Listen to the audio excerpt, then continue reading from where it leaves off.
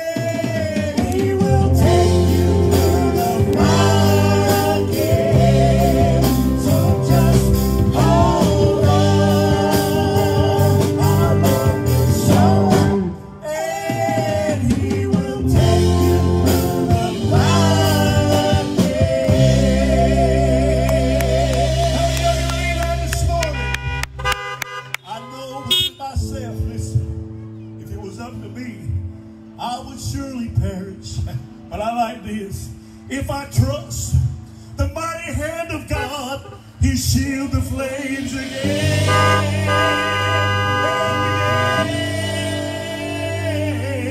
He never promised me that the cross would not get heavy, and the hill would not be hard to climb. He never offered victories without promise.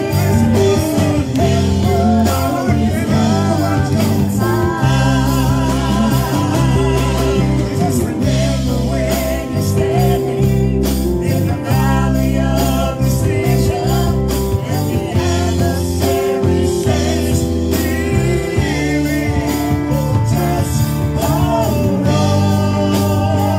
Our Lord will show up, and He will take you through the fire again.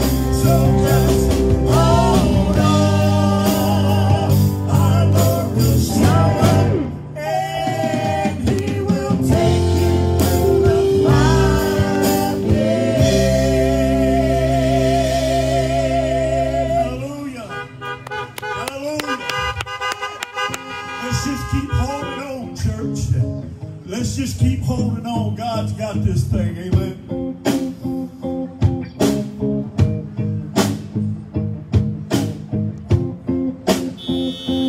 How you ever chose me has always been a mystery.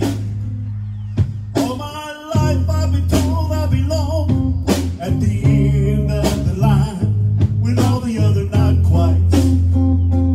All they never get it right. But it turns out that the ones you were looking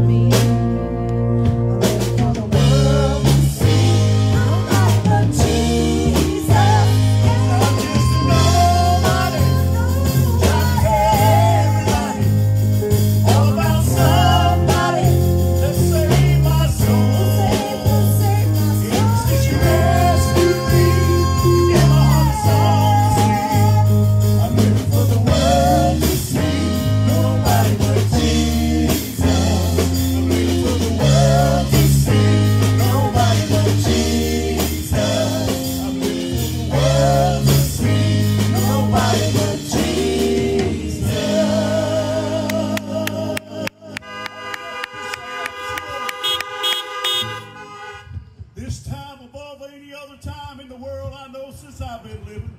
This is the time we are to let the world see that we're living for Jesus. Amen.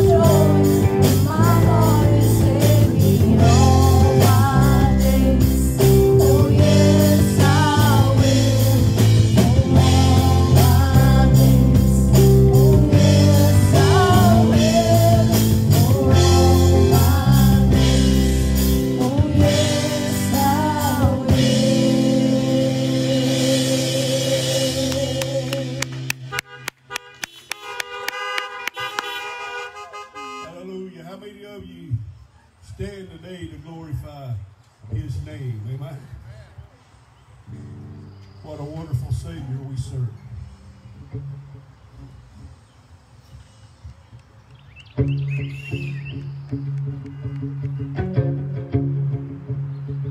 I raise a hallelujah, in the presence of my enemies. I raise a hallelujah, louder than the unbelief. That's what we gotta do, folks. I raise a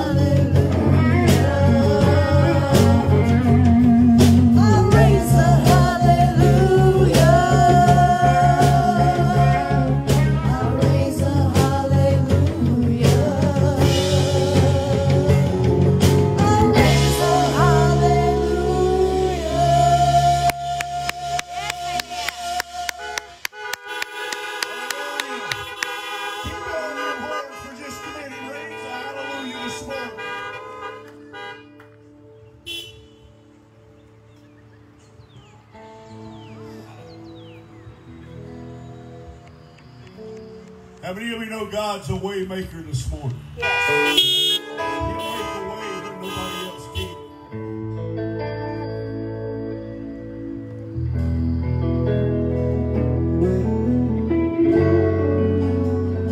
You are here, moving in our midst.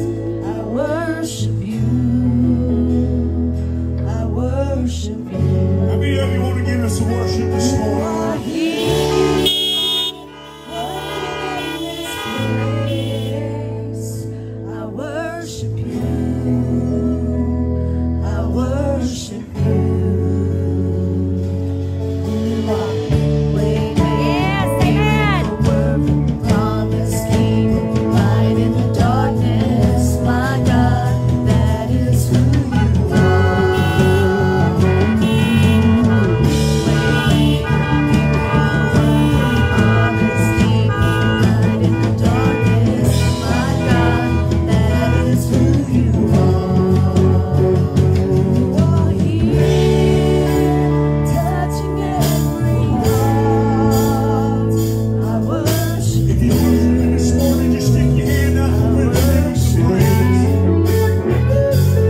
Are here, breathing every heart. I worship you. I worship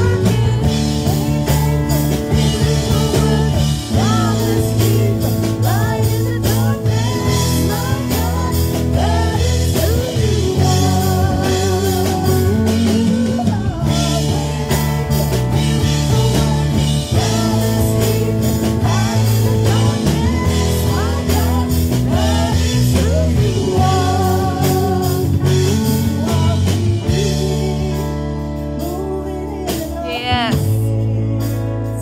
I worship you. I worship you. Give Him some praise this morning.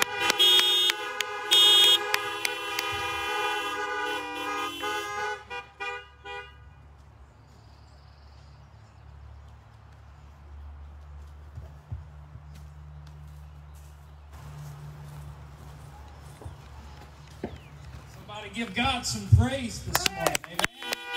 Give God some praise. Amen. Any waymaker. Yes. Let me find you in the wilderness and meet a way. Make a way for you. Amen. I love that song. I'm thankful for our praise band. They did an awesome job. Give it up for them this morning. Amen. Amen. It's good to be here with you. Glad we get to see each other's face. I know we can't touch, but it's good to see you. I've been missing you a lot. Amen. It's good to be able to broadcast this thing out to the community. I'm excited about that. But if you got you a Bible with you or your phone or what have you, I invite you to open up to the 1 Kings. The book of 1 Kings in the 19th chapter.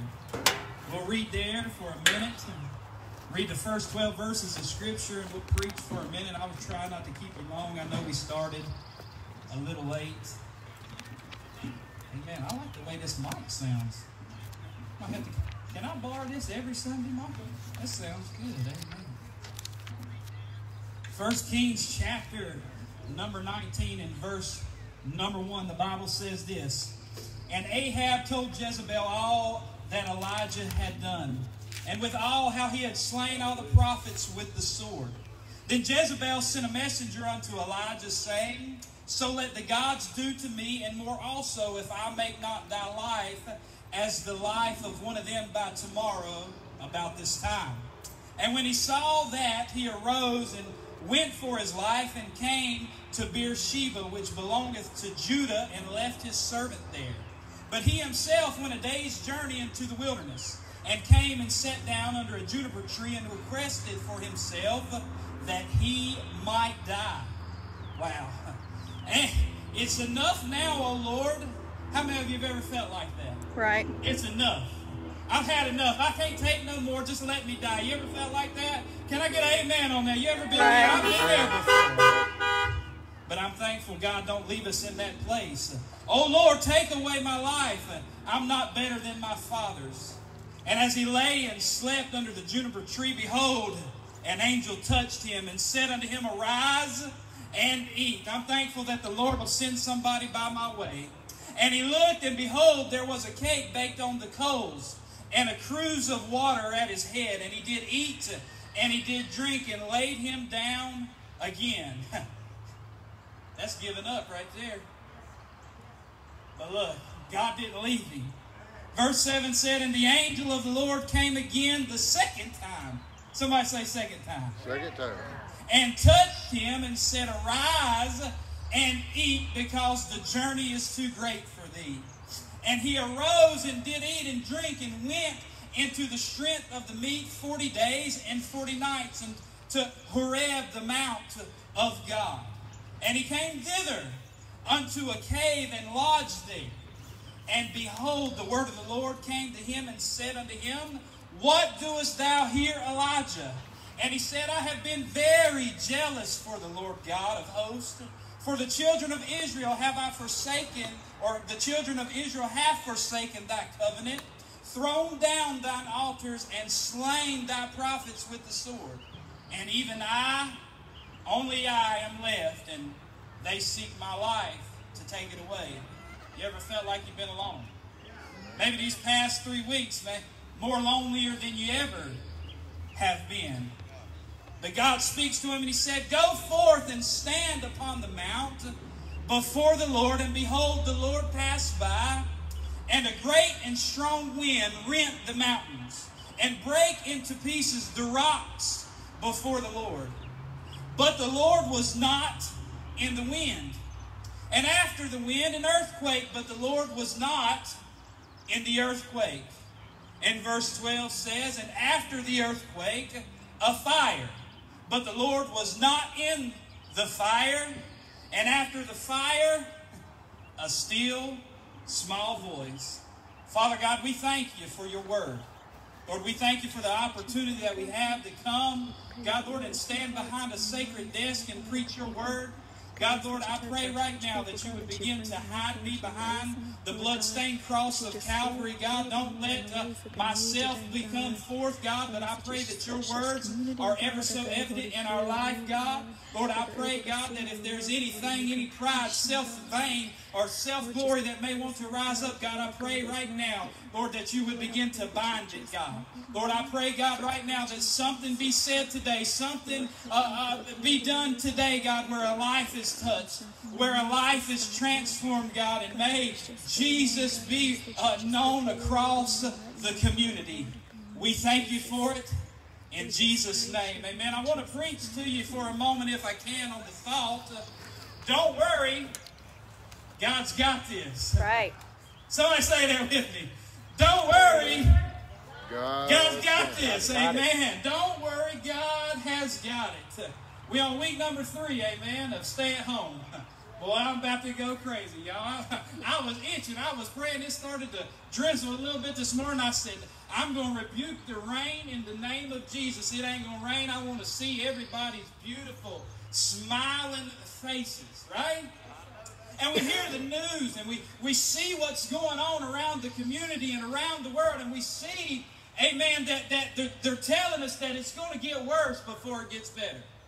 We're seeing everywhere we turn that it's going to be, the next 2 weeks is going to be as bad as it's going to get. I see around the world where people are worrying about maybe their bills, maybe their finances, maybe they're worried about their health, maybe they're worried about their kids, worried about if we can get this virus, worried about if we can get this. We're worried about lots of things, and worry comes from a place when we don't know, when we can't see the outcome, when we can't expect what's going to happen.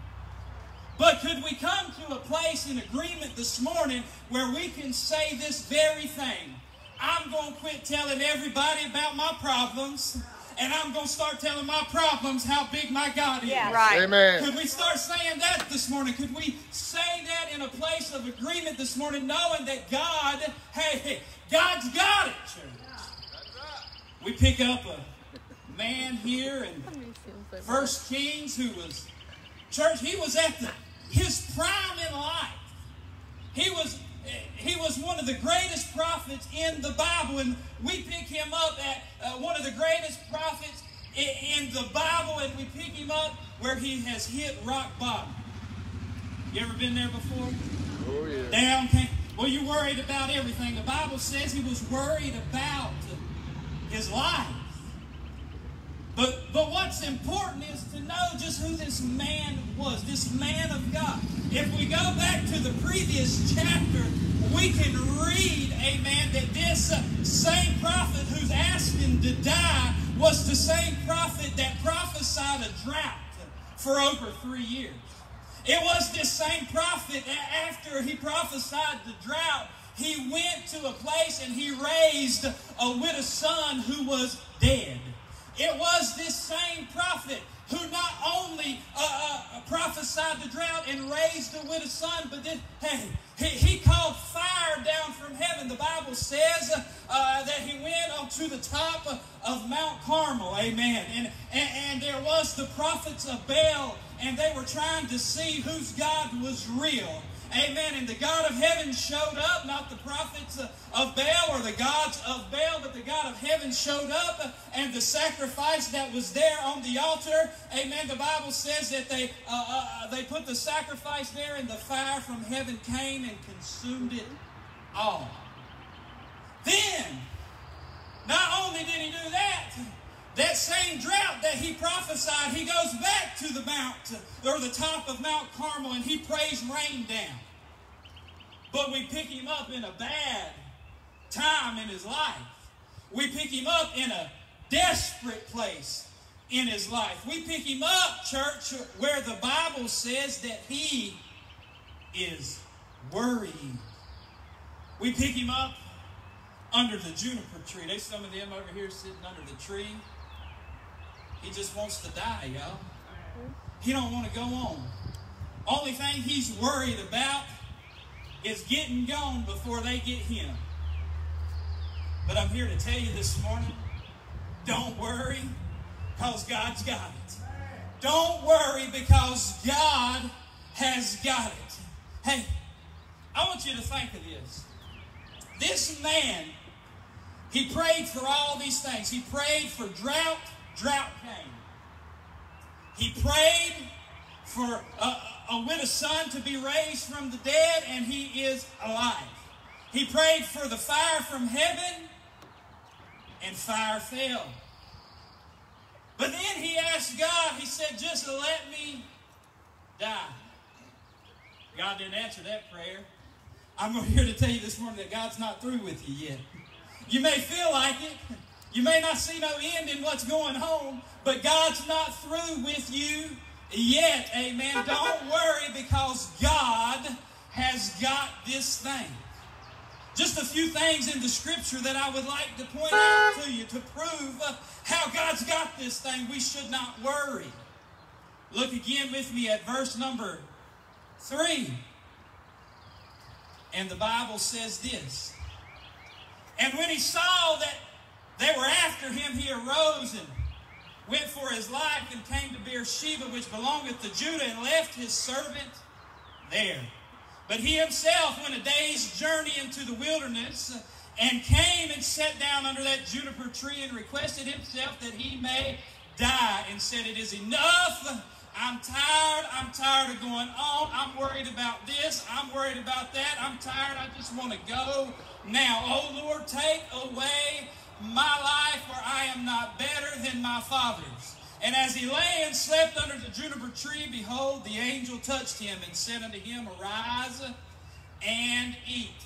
The first thing that I want to point out to you this morning is that you are never, somebody say that.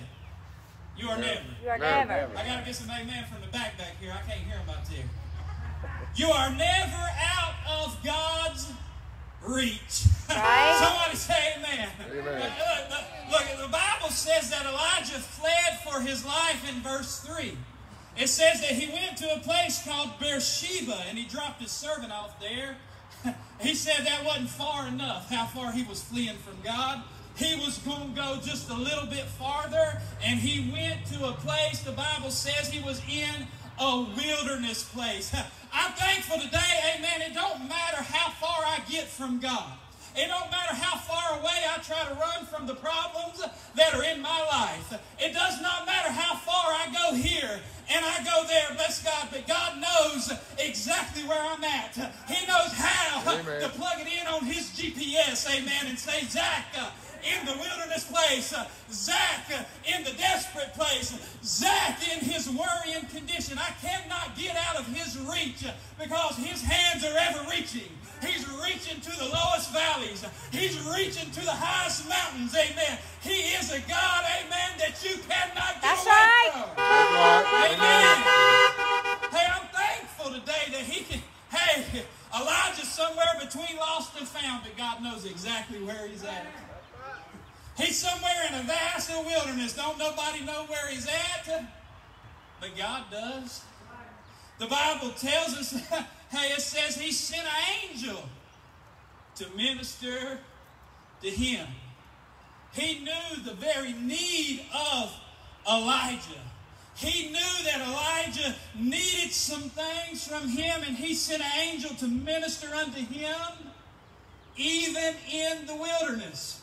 Could I say this morning, that it does not matter if it's worry that has taken you away from God, if it is doubt that has taken you away from God. It does not matter what has gotten you distant from Him. You could have fled, amen, for your life, or fled because of sin, or fled because of this or that, amen, fled because of financial instability, but it does not matter, church, because God knows where you are. He's going to find you. He got you right on His GPS. I was talking to a brother of the church yesterday. We were talking about how we don't even know how we survived before GPS was even a thing. And I wouldn't know what to do. It's been so long since I've opened up a map and read it. I wonder this morning how many of us are in that wilderness place today. We can say we're worried about our lives. We're worried about finances. We're worried about our jobs. We're worried about the economic crisis that could possibly happen. We're worried, church. But God's got it. Right. God's still in control. And when you think that you can't go on any farther, hey, He sends somebody right by your way. Send somebody right by your way to touch you and minister unto you exactly what it is that you need. He knows your problems. He knows your situation. He knows that He can get to you. I'm thankful for that today. I've had myself in some messed up predicaments every now and then. You ever been there? Got yourself messed up? Anybody can testify to that? Hey, I have. But you know what? God knew exactly where I was at. And He came down and He reached way down. Way down and picked me up and set me back on the solid rock. You're never out of God's reach. Secondly, look at this with me. Never out of God's reach. He can go to the highest mountains, the lowest valleys, amen. But because you're never out of God's reach, It's why God's got it. That's why we shouldn't worry. He'll supply your every need. Say amen right there. Amen. Right. Verse 6 says this, and he looked. Remember, the angel came to him and said, arise and eat. And he looked, and behold, there was a cake baked on the coals, and there was a cruse of water at his head, and he did eat, and he did drink, and he laid down again. And the angel of the Lord came again a second time, and touched him, and said, arise and eat, because the journey is too great for thee. And he arose and did eat, and did drink. Verse 4, he wants to die. But could I say this morning? I think there was a little bit more than just wanting to die. Have you ever got yourself in a pity party? Yes. Come on. Oh, it's only me. Oh, I'm the only one. I'm the only one going through this situation, and I'm the only one going through that situation. But the angel of the Lord comes by his way. He says he wants to die, but the Bible tells me he gets up and eats. Not once, but twice. Amen. He gets what he needs. The Bible says this. I want you to grasp this, and I don't think it's there for any other reason. It says, and he looked, behold, there was a cake baked on the coals, verse 6, and a cruse of water at his head. Aren't you thankful today that it was the angel of the Lord that brought to Elijah the very things that he needed to sustain life? Don't you find it interesting this morning that he brought the physical things that he needed to sustain life, but it is the water of life, the bread of life, the living water that we need to sustain our spiritual life. That thing that we need inside of us, the Word of God, the bread of life, a new living water that will come, amen, and flow from us once we get touched from God. I'm thankful today that I can read in this place, hey, he needed sustenance to survive, amen, but hey, check this out. He didn't just give him enough for his physical journey, but he gave him enough for the spiritual journey, amen. He gave enough right there for that. I'm thankful today that when I get myself in the desperate place, in desperation, when I get worried about this and I get worried about that, that God will come by my way. Hey, and he'll give me a scripture, amen. He'll remind me, hey, that he'll supply all my needs according to his riches in glory. He'll remind me, bless God, that there is nothing too big for him. He'll send the bread of life by my way, and it'll get down deep. I sat down deep in my soul, hey, and it'll begin to lift me up. It don't matter how much I worry. It don't matter how much I fret about what's going on here and what's going on there. What matters is my God is big enough. My God is able enough. My God supplies all my needs. My God will. My God can. Hallelujah. Hallelujah. Hey, give me some water, church. A water where I'll never thirst again. He can give you that water. Are you thirsty this morning? I wonder if there'd be one this morning that'd say, preacher, I'm thirsty. I've been in this vast wilderness place for too long. I've been worried about this stuff for too long. I need some water. I need some food. I need some sustenance that'll take care of me, that'll get me where I need to go. Oh, I wonder if I'm the only one that stands in need this morning. I wonder if it's just me. Elijah got himself in a pity party. Amen. Got himself in a place, but it was God that came and met him, touched him physically, touched him spiritually, did something for him that he could not do for himself. Amen. He did a mighty miraculous work. in his life. Wow. But look at verse 7 with me. I like verse 7. If I get these pages to stay there. And it says, and the angel of the Lord came again. Amen. When I reject the help the first time, Come on now.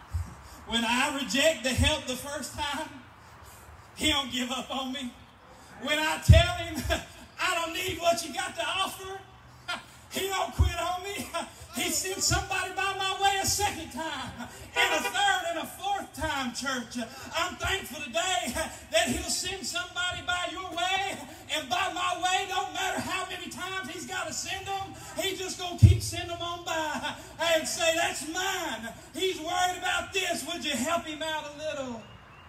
Oh, but look, what's it say?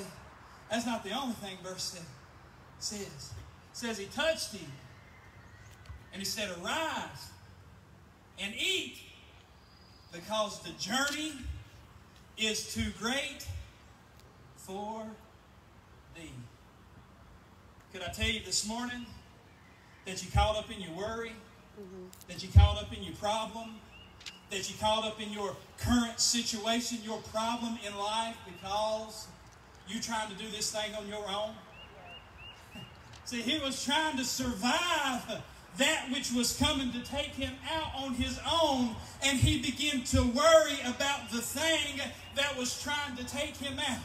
It was, remember, the same man that just called fire down from heaven. Hey, he could have expected God to respond the same way that he responded before, but what the Bible says, he got worried, he got scared for his life, and he fled. He got all up in his problem, church. He got in his situation. He started worrying about that thing, which was that, because he was trying to do it alone. But you see, when he was walking with God, amen, it was the fire coming from heaven. It was, amen, the widowed son that was being arisen, amen. We got to get out of our problems. We got to get out of our own heads, so to speak, and give this thing to God. We got to quit trying to walk this thing by ourselves. That's right. We got to depend on him. Why? He knows we're a needy people. He knows that we can't do this thing alone. He knows that we need some help. It ain't nothing strange to him when you cry out, oh God, oh Abba Father, would you have mercy on me? It's no strange thing to him. Even from the very beginning of time, we read in Genesis where he showed up in the midst of their problem, in the midst of Adam and Eve's predicament, and he helped them out. He supplied their need, amen. He supplied exactly what it was that they needed. Would there be somebody this morning to say, I got a need? But more importantly, would they respond by letting God take care of it? Amen. Wow. Last point, I'll let you go this morning. He'll meet your needs. You're never out of his reach. But this is the thing that we got to grasp this morning, that he'll show up how and when he wants to. Look at verse number 10 with me. It says, and he said, I have been very jealous for the Lord God of hosts and for the children of Israel, have forsaken thy covenant, thrown down thine altars, and slain thy prophets with the sword. Here's pity party Elijah, and even I, only I am left, and they seek my life to take it away.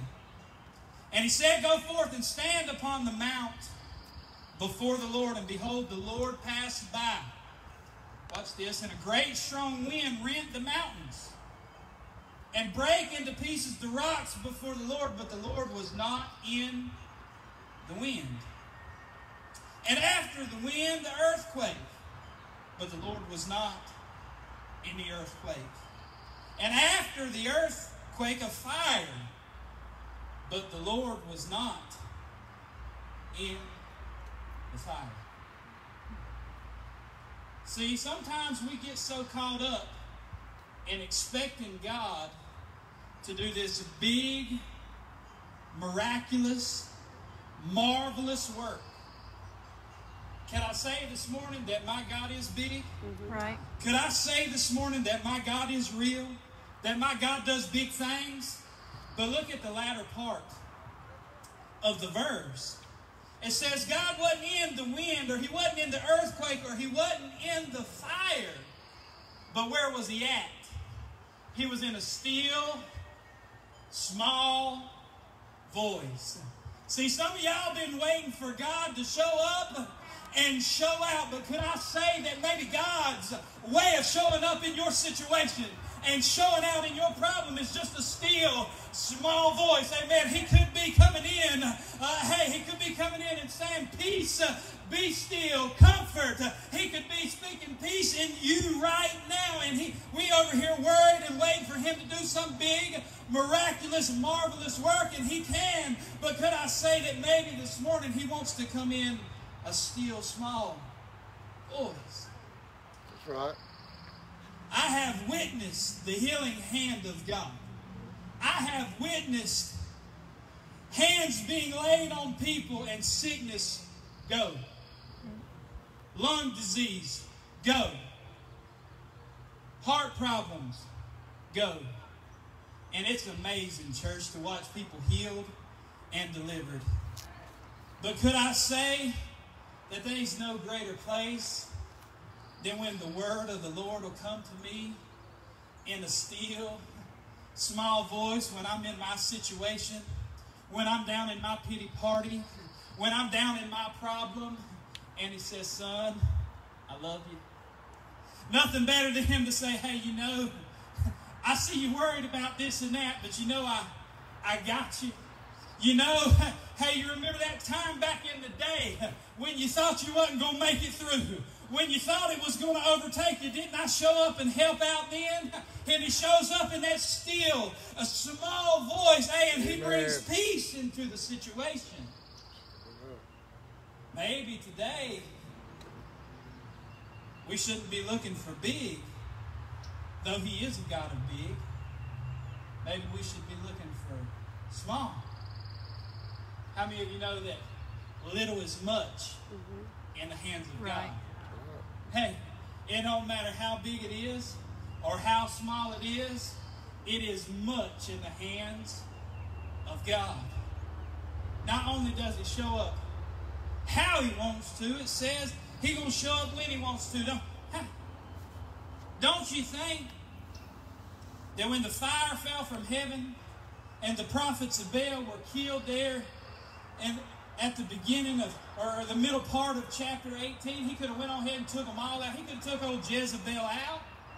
He could have took her out right then and right there. But sometimes God's got to take you through a little bit of something to get you to where you need to be. That's right. Sometimes God's got to carry you through the desert, to carry you through the wilderness to get you where he needs you. Amen. If you continue to read on a little bit, you'll find in the latter part of this same chapter that it was as he went to the mountain of God and God told him to go back into the wilderness place that he ends up at the very beginning of the next chapter.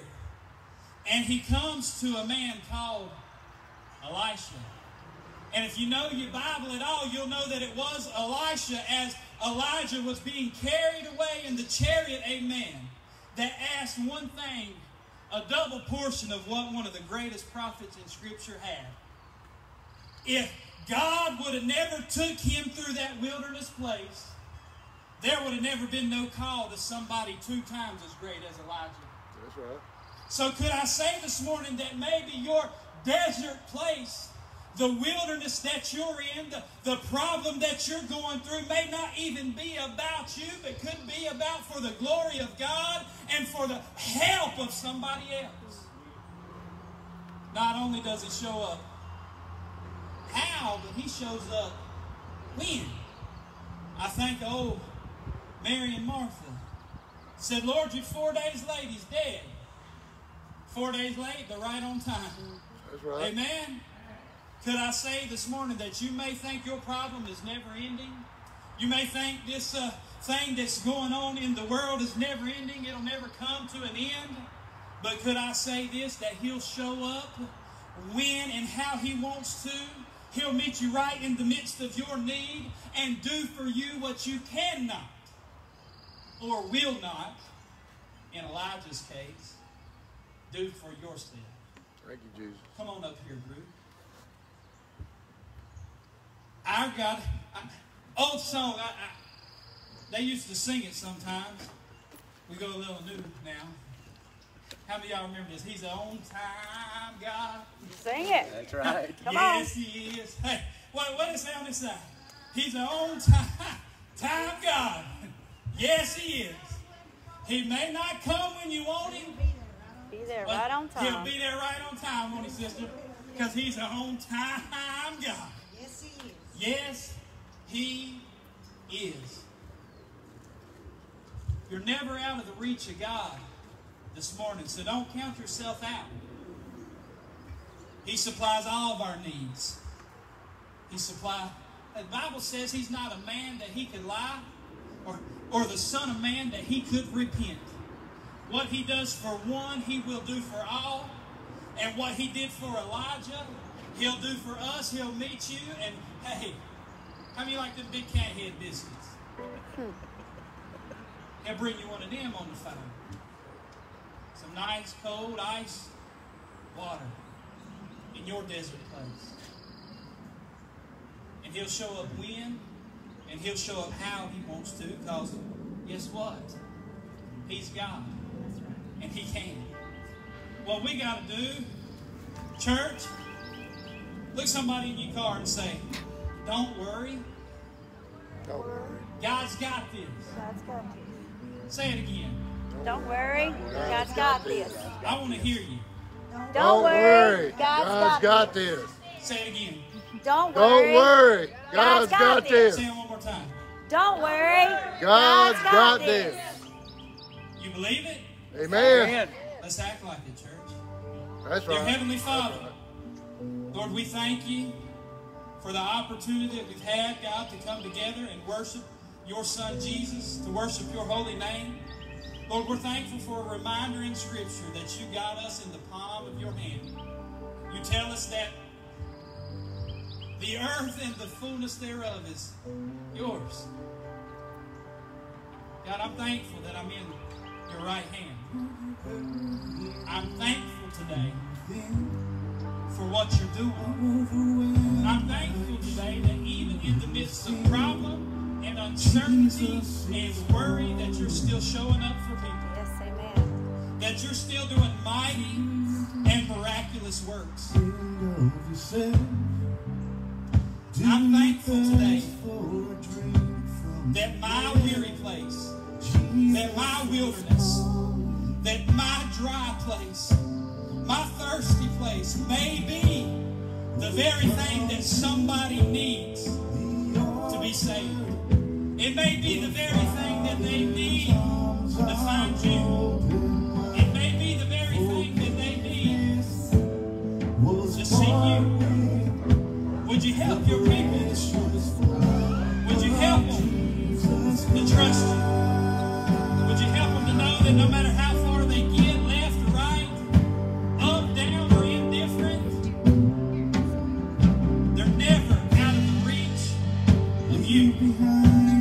You can plug them in and go right exactly to where they're at. Would You let them know there's no need that You can't meet? The righteous never been forsaken, or their seed begging for bread. When the enemy comes in like a flood, You raise the standard. And Lord, let us look for You in the small things as long as we look with the big things. Let's not forget that You're the God of big